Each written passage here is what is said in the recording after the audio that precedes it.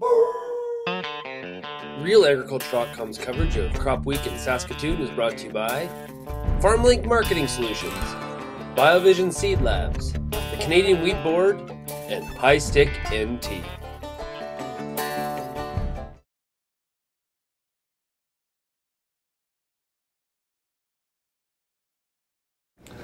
Well, it does improve production in the way that when a plant has a better rooting environment, it obviously will develop better. It's as simple as that. And farmers often fear the so-called yield dip when they convert from what they do to conservation agriculture. In my own experience, I never saw that yield dip happening. And I don't see any reason in the system that would justify such a yield dip. Where we have a yield dip, it's mainly due to inexperience in using the new system, because we talk about a completely different way of doing agriculture, which means we have different weed issues, we have different pest issues, we have different nutrient issues.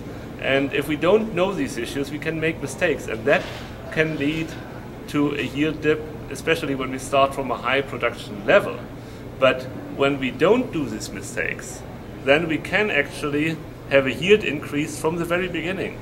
And there are examples, for example, in the US, there is a program in Washington State, a mentoring program for conservation agriculture farmers, that experienced farmers take newcomers under their wing and help them for the first year to adopt the new system.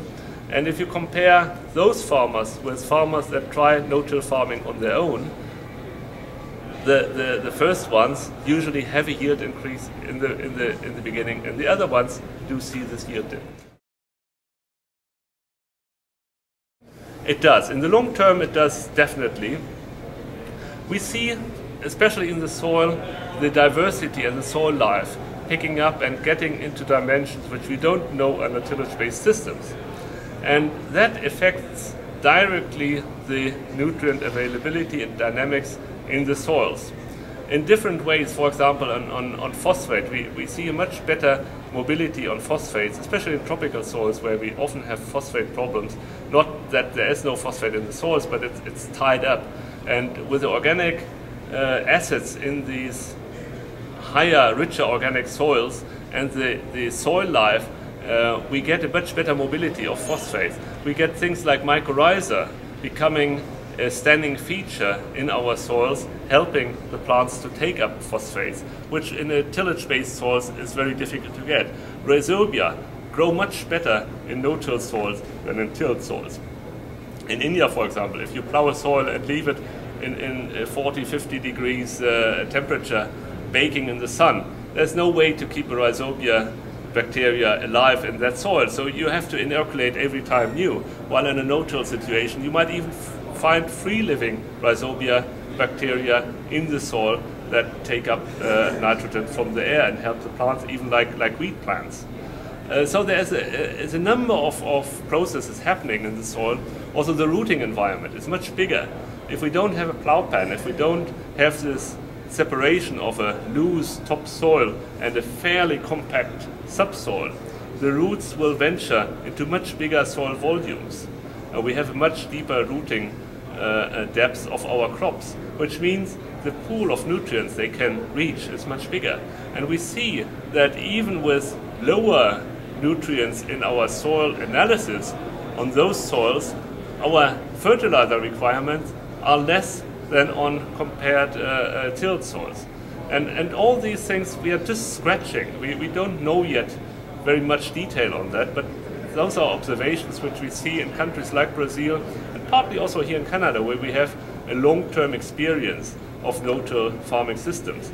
But there's still much more to explore, and that's what Doyle mentioned, that even here we shall not content ourselves saying, oh, we do this no-till farming for 20, 30 years, we have got it. No, it's a new way of agriculture, and the research potential is still huge, and we still have to further develop that.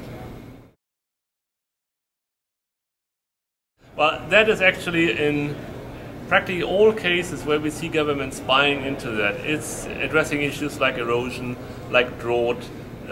China, for example, they have huge problems with wind erosion and with water erosion. And only around the Olympic Games in Beijing, they had a program to accelerate the adoption of conservation agriculture in a belt around Beijing to protect the Olympic Games from the dust storms. Because these dust storms don't come from the desert, they come from the cropland, because it's fine dust and it's not sandy dust from the desert which would settle after a few kilometers. This fine dust goes up into the air and goes across North Korea, goes to Japan, and is creating much more problems than the closer desert problem. So that's the first line of defense. But in countries like China, also the drought problems, the recent big droughts, is a major threat to the country.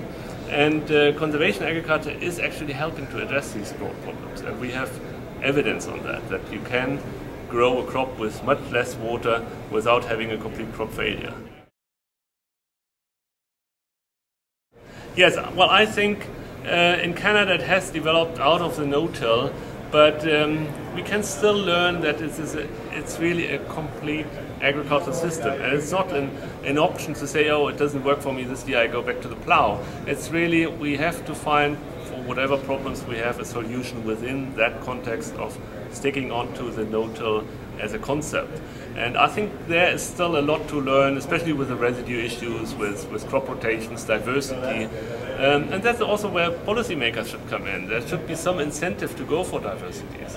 And we see often market distortions luring farmers to go away and go for specific crops. That happens even in Argentina or Brazil now with soybean. Soybean is so attractive that it's hard for farmers to resist to only grow soybean. And soybean as a monocrop, even under no tillage, doesn't help you with erosion control, doesn't help you with carbon sequestration. And there must be some mechanisms to buffer that up and take these incentives from the farmers to really succumb to these temptations. Does canola fall under that category then? Well, canola, if you would only grow canola, certainly it would also not be helpful. It would lead you into pest issues. And we see that happening in countries like Germany, for example, where with the biofuel hype, many farmers embarked on growing only canola and nothing else. And the pests came a few years later without any major delay, no? Yeah.